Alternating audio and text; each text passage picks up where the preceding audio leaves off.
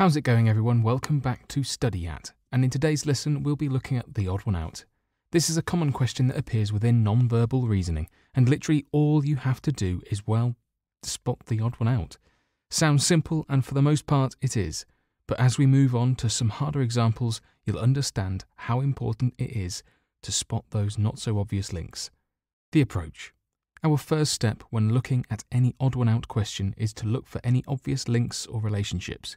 This could be something you can spot immediately, such as a certain answer that just looks out of place, or in fact two shapes with clear similarities.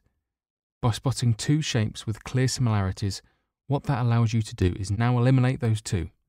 As you now know, neither of those can be an odd one out, which makes everything simpler because now you'll have a much easier decision to make when it comes to spotting the answer.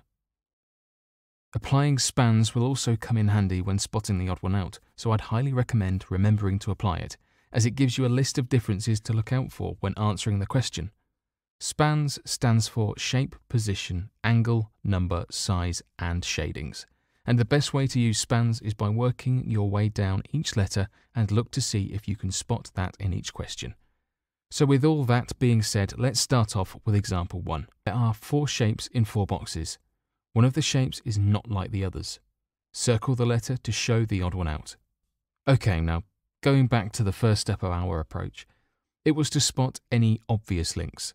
Straight away I can see that each figure has 9 shapes inside of it, so I'll make a note of that on the side. You also might be able to spot that A and B are a similar pair because they both are 2D shapes and have 9 shapes inside of it. What we can do is cross those two off as they can't be the odd one out. If I then look at C, I can immediately tell that it has 3D shapes within the figure, which is different to A, B and D, therefore resulting in it being the odd one out. Just a quick recap, we spotted the obvious links, which was each figure had 9 shapes within it, and also then by applying spans, we recognised that C is different to the others as it is a 3D shape. The next question says there are 4 shapes in 4 boxes. One of the shapes is not like the others. Circle the letter to show the odd one out. Something that I can spot straight away is that each figure has 2 rectangles. But if we go a bit further in depth, you'll see that one of those 2 rectangles overlaps the other one at one of the edges. Taking a look at spans, we can see that each figure has the same shape, which is a rectangle. And in terms of position, the rectangle overlaps at the edges. By looking at that information we have just spotted, we can mark C as the odd one out, since it is the only figure that does not actually overlap at the edge and isn't positioned at the correct angle. Moving on to something more challenging, the question says there are 4 shapes in 4 boxes. One of the shapes is not like the others. Circle the letter to show the odd one out. What I'll do once again is write down anything I notice by going down the list of spans starting with shape. What you'll notice is that each figure has a bigger shape and then a smaller shape underneath it. Looking at position, you'll see that each figure has an upward facing arrow.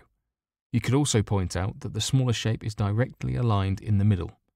When using spans, you don't have to go over each individual aspect of it. As you know, you'll be under timed conditions.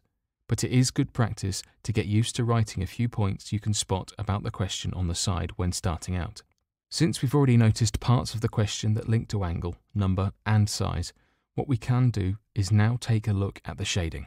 This is something that I've seen catch out a lot of students, and it's the small changes to look out for, such as shading.